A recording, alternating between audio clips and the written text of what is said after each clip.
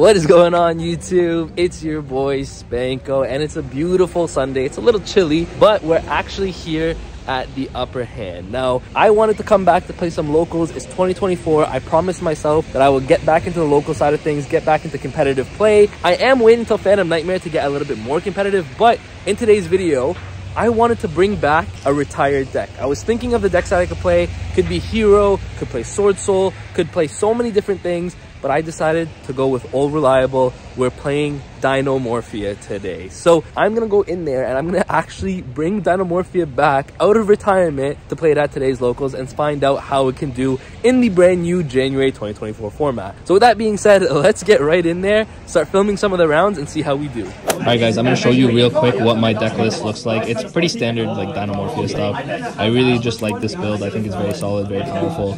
I like defenders in the list and a ton of hand traps and a ton of consistency. So that's the main deck. It's 40 cards in the main deck. Here's what the side deck is looking like. This is my sauce for the brand new format. And then, you know, standard extra deck over here. Nothing too saucy today, but I think it's gonna work well. I just want to say big shout out to Victor. I forgot my playmat, but he hooked me up with the Pokemon playmat over here. Big shout out Victor. Right over there. Right over there. Shout out Victor. Alpha's also here. Say hi. Alright, that's what I asked you to do and you did it. He's playing today! Can you show them the sauce? I specifically defended your deck from everybody else. What is the sauce? Everyone's calling garbage, I know. Okay, no, show me the actual sauce. See it? Oh wait, it's orchid. I got this deck for free. Alright, so this is a great way to start round one. I have the bye, so everyone's playing. I'm getting some feature matches as well, but I have the bye, so I have no idea what to do at this point. I feel like every time I come here, I get a bye. It's 4 rounds today. Technically, I'm 1-0. Technically. And so I guess I might as well spend some time figuring out what kind of cards I need. They have a ton of cards in the showcase, so might as well take advantage of my time that I'm here. Guys, we just completed a really fun deal. Shout out to Nathan. I just wanted to say thank you so much. I've been missing one of these, and you helped me out, so I appreciate you. The luck of the box. Thank you. All right, guys, let me talk to you. Let me talk to you for a second. So we went from having a bye to having an X2 record. So we lost our back-to-back rounds, and I'm kind of just going to discuss them for you here real quick. And I'll probably put up clips of the rounds as well. I have them on camera, so you guys are going to see some clips. But essentially what happened was our round 2, we were playing against Horus Vampire, which is a deck that I'd never played against. So I had no idea what the deck wanted to do. So you're going to see in this round that we're playing up against a deck that I haven't honestly seen at all ever. So it's Horus mixed with Vampire, and I had no idea what any of the Vampire cards do. You guys are going to see that I make my standard Dinomorphia board, but I'm sitting there reading every single Vampire card and asking questions because I genuinely have no idea what these cards do. Now, typically, I think I know what the Horus cards do, and I'm kind of trying to play around those, and I let my opponent play a little bit too long. You guys are going to see that it is going to lead to some detriment, because I'm letting him get too many bodies on the board. Now, in Game 2, you guys are going to see that I'm actually going to try to play around that. We'll get to that in a second, though. Here, you're going to see that he's able to make some really powerful board, but my last trap actually happens to be none other than Ferret Flames. So you guys are going to see me flip that, and I'm going to be able to shuffle away majority of his board, and then I'm going to take control of the game. The problem with that is the Horus cards keep putting themselves on the field. Now, when Horus cards keep putting themselves on the field, it makes it difficult because this deck inherently doesn't have ways to out monsters over and over again.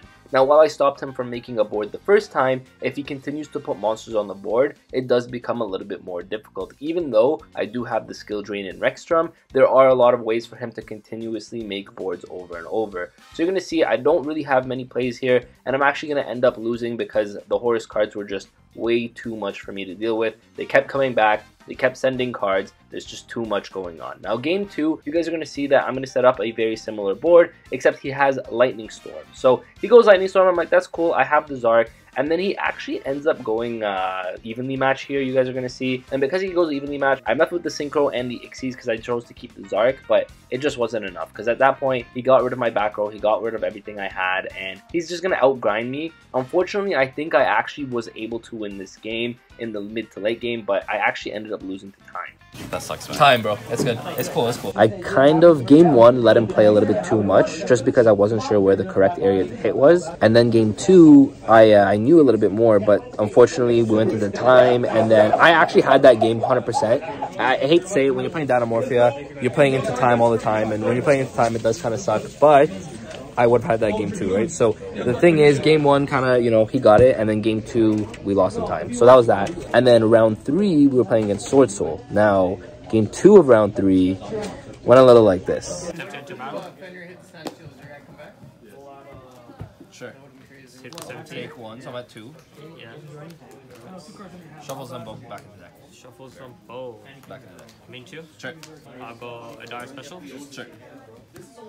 Go link 1. Sure. I'll go Bish, bounce, frozen. Oh, that into that is so crazy. Yeah. Yeah, that's fine. I'll go long 1 pitch. Sure. Maybe hit. Nothing. Smart. Veron. I'll go long 1 pin for 12. Oh shoot! What am I at? I'm at 2? Yeah, 2. Bro, that was so funny. So essentially, I had the floodgates, but I didn't have anything to start my plays. And because I couldn't start my plays, he just, you know, slowly beat me down, and that's how beatdown works. And yeah, we're X2 right now, so unfortunately we can't top. But don't worry, guys, it's fine. It was just an unlucky day. Round 2, I had no idea what I was playing up against, and I had to learn that all on the spot. And then, yeah. Listen, it was still a good day. We got an SP Little Knight. We got some good duels in, and the best part is there is one more round. There's no like reason technically to play it, but I do want to play it because I still want to continue to learn the format more, learn more decks, etc., etc. And I mean, I didn't even play against current decks though, now that I think about it. But still, we're gonna keep playing. Andrew's XO actually right now, so we'll see what goes on, and we'll see if we can get some more trades going. All right, guys, I know I showed you the SP earlier, but these are some of the other trades that we've made. So a couple QCRs here, the Odd Eyes, 2 of the Jackalope. We even got the Summon Limit. This finishes my playset. Then we got some Kashtra stuff here, and I'm doing with one hand. So this is kind of all that I picked up today. A lot of the Malefic stuff. I do a lot of Malefic stuff on the channel, but I've never actually had the physical cards. Starting to grab these, and yeah, just a little bit of everything. So it's going pretty well, I would say. Alright guys, we're ending off today's vlog. We're actually at Untouched now. Let me give you a quick recap. Also, Alpha came in 2nd place. Woo! Woo! Alright, yeah. So, quick recap before we go on to Untouched. We ended up playing our 4th round. It was against Vanquished Soul. We ended up winning, but that was the round that didn't matter if I ended up winning or not. But the cool thing is, 1, Alpha topped. 2, I have an SP Little Knight now, which is really nice. And 3, I got back into locals, which is honestly what one of my biggest goals for 2024 was. Now let's step into Untouched and say hi to the guys. Let's say hi to everyone. Who's here today? Yeah, who's here today? Hi, Jordan. Yeah. Anyway, so we're gonna check this place out, see what they got, and then I guess that's it for today's vlog. Thank you guys all for watching. I always appreciate every single one of you. I promise you guys, again, I said this earlier, but I want to get back into competitive Yu-Gi-Oh, and I think today was day 1.